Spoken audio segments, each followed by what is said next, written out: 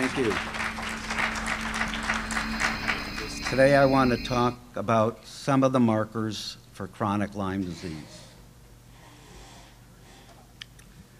We're using the definition for chronic Lyme disease as Lyme disease that persists for more than a year after a tick bite and antibiotic treatment.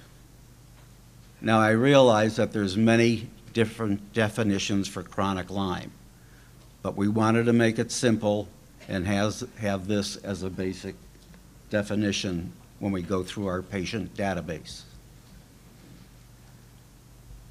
Now on this slide, I'd like you to look at the bottom first,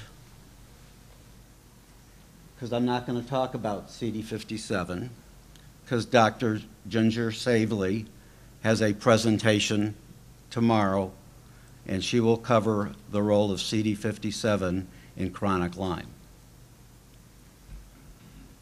We're primarily interested in antibodies.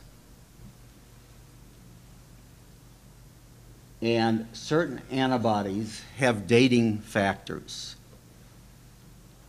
31, 34, and 8393 usually take about a year to develop.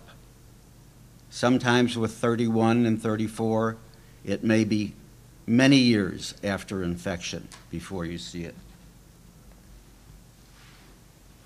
Now this is a study that was done because of the new and greatest test that's supposed to be coming, the C6.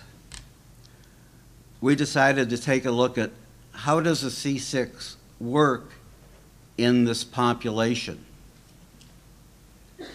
So we had a group of PCR positive samples that fit into the category of chronic Lyme, tested with our Western blot. In this group, there were 43 positive IgMs. The C6 test picked up less than 10% of the group of samples that we're looking at.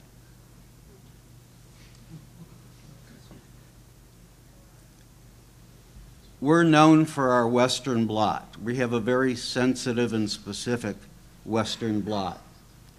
And part of the reason it's developed with two different Borrelia strains, 297 and B31.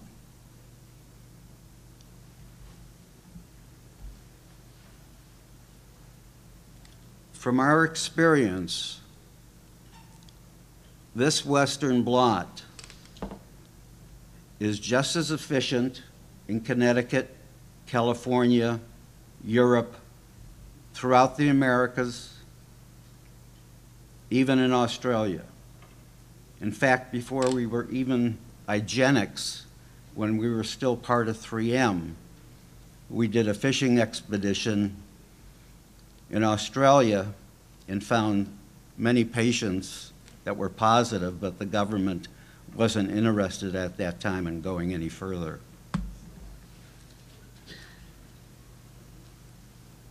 Characteristics of a usable Western blot. We use a low passage B31 and 297